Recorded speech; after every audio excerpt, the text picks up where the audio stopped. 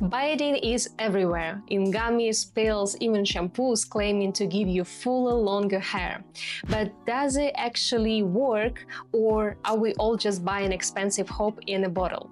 Let's break it down with real science and real answers. Today we are talking about what biotin actually does in the body, who might actually benefit from it, and whether supplements and shampoos are worth your money.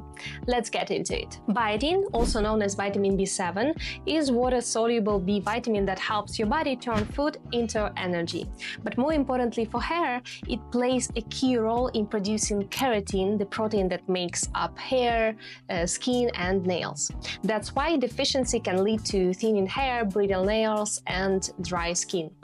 But here's what most people don't know. Biotin deficiency is actually pretty rare. Biotin is marketed like the holy grail for hair, but what does science actually say? A 2024 literature review looked at biotin as a hair growth supplement. Out of 3 high-quality studies, the best one, a double-blind placebo-controlled trial, found no significant difference in hair growth between people taking biotin and those taking a placebo. The other 2 studies looked at people with specific conditions, and even they didn't show strong evidence. Bottom line, despite all the buzz, there is no solid scientific proof that biotin helps hair grow in healthy people. Let's still take a look at why biotin gets so much attention. Biotin helps with keratin, production of keratin, the protein that your hair is made of. If you are actually deficient, that factory slows down and hair weakens. But if your level is already normal, adding more tracks doesn't speed up production. Let's talk about those popular biotin shampoos.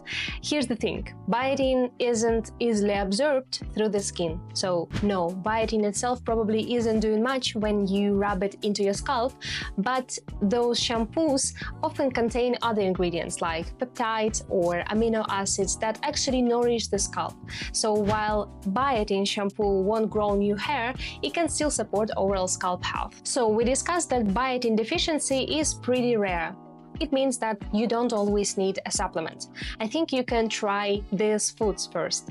Egg yolks from pasture-raised hens, liver and other organ meats, nuts and seeds like almonds, walnuts and sunflower seeds, sweet potatoes, spinach and salmon, because usually a balanced diet provides enough biotin for healthy hair. When people notice hair thinning or shedding, they often think, maybe I need more biotin. But the truth is, biotin deficiency is way down the list of common causes. Here is what I see most often in my consultations. First, iron deficiency. Low ferritin levels are a huge reason for hair loss, especially in women.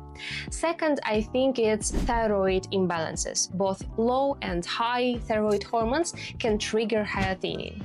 Then I think it's chronic stress. Stress throws off hormones and nutrient absorption, and it pushes hair into shedding mode. Then postpartum changes, weight loss or illness, this can all trigger telogen effluvium, a temporary but dramatic type of hair loss. And finally, poor protein intake.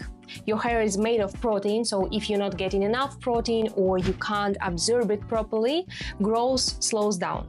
So while biotin has a role, it's rarely the root cause of hair loss in healthy individuals. That's why jumping to biotin first without checking iron, thyroid or stress can waste time and money. Some people may still benefit from biotin. Pregnant or breastfeeding women, people recovering from antibiotic use, vegans or low-protein eaters, anyone with confirmed deficiency symptoms. But again, don't assume more is better. Stick to reasonable doses, and when in doubt, get tested. Interesting fact that biotin can interfere with lab tests, especially thyroid and hormonal panels. So if you are getting blood work done, always tell your doctor you are taking biotin. Here's the bottom line.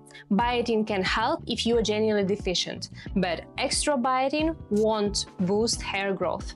Biotin shampoos probably don't do much on their own, because hair health is multifactorial, so look at your full lifestyle, not just just one vitamin. Have you ever tried biotin supplement or shampoo? What was your experience? Let me know in the comments, and if this helped, don't forget to like and subscribe for more science-backed health tips. See you in the next one!